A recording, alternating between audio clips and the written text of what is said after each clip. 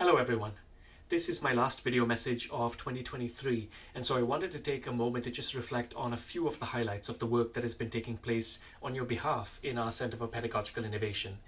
It has been a very busy year, starting of course with the approval of our new academic plan, which is centered on teaching and learning. But along the way, we've continued to also enhance our supports for you related to instructional design and assessment practices. I will note, for example, our new webinar series that's focused on assessment that has been running throughout the fall term and that will continue into the winter term as well.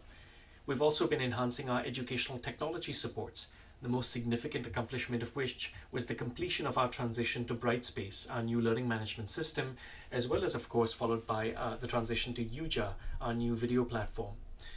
We've been enhancing learning spaces across the institution. And I'll also flag for you that there are some projects that will continue into next year. And one of the classrooms that has been approved recently for an upgrade over next spring-summer is Thistle 325.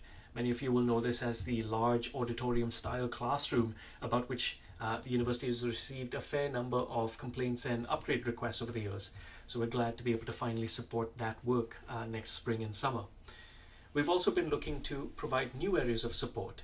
And of course, the provision of open educational resource adoption grants has been part of that in partnership with and funded by the Brock University Student Union.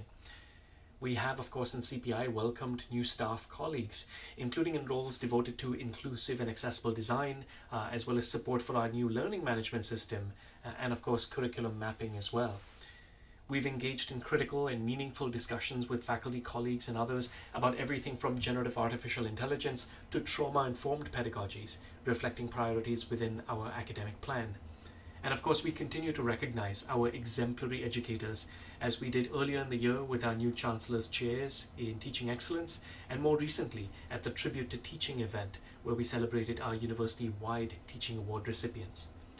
But more than anything, I will say that this year has involved many conversations with individual instructors and educators across the university, graduate students, teaching assistants as well. And although we are working within an increasingly challenging budgetary environment, this is the set of conversations that means the most, because we're always looking to better understand and respond to your needs. And so as we approach the end of the fall term, I just want to say that I hope that you can all take time to rest, to recharge, and perhaps even to celebrate this holiday break.